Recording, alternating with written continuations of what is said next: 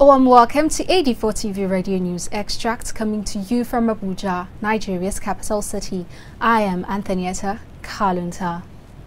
It is perhaps general consensus that it takes true leadership to ensure that proper development and transformation occurs within every sector.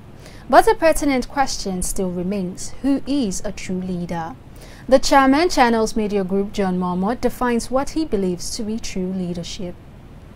So if anyone says he's a leader, he should focus his mind on changing the environment, because you cannot be a leader and everything around you remains the same.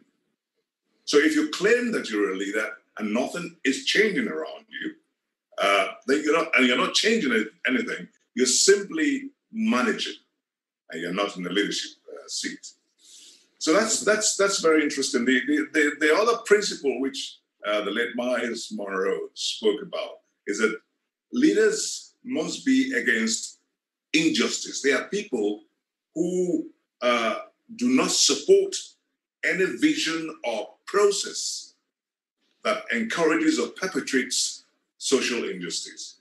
And he says that the leader should never oppress the people, that the leaders, in fact, should set the people free. Remember, coronavirus is real.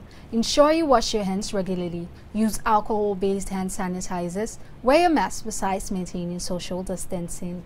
That's it for 84 TV Radio News Extract coming to you from Abuja, Nigeria's capital city.